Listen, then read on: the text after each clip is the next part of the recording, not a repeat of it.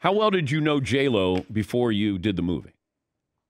I knew her fairly well. I met her years ago at like a New Year's party in Miami, and we hung out a bit. She was with, I think she was Mark Anthony at the time.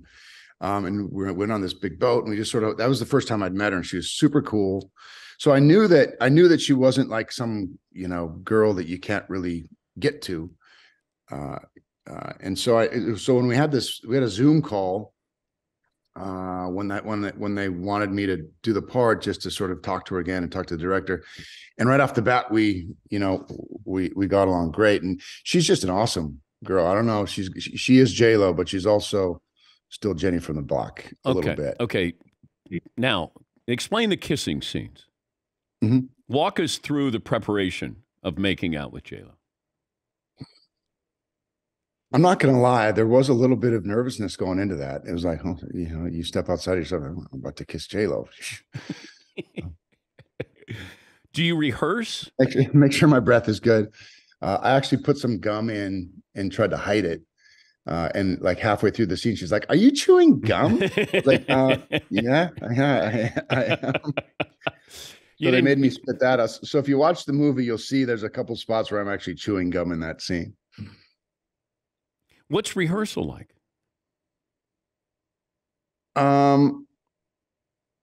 Surprisingly normal. I mean, again, we got along. If I didn't know her before, it'd be hard to get over the whole, superstar aspect of who she is, but she's just a normal chick. And it was very easy. It wasn't as nerve-wracking as it might seem. But when you do rehearsal, do you kiss during rehearsal? Oh, I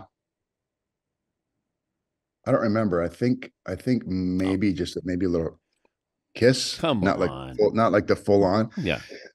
I mean, you gotta be respectful. I mean, I don't want Ben Affleck showing up at my front door with a shotgun. She was not dating Ben at the time? No. I don't want that was A-Rod showing up at my house with a shotgun.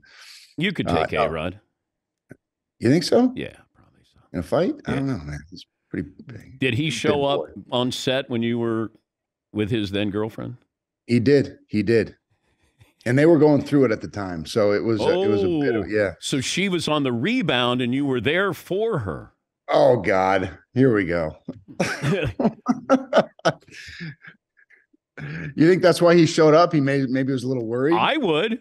Remember, I was a happily engaged. No, I wasn't engaged at the time. Whoa. Ooh, they could have got steamy.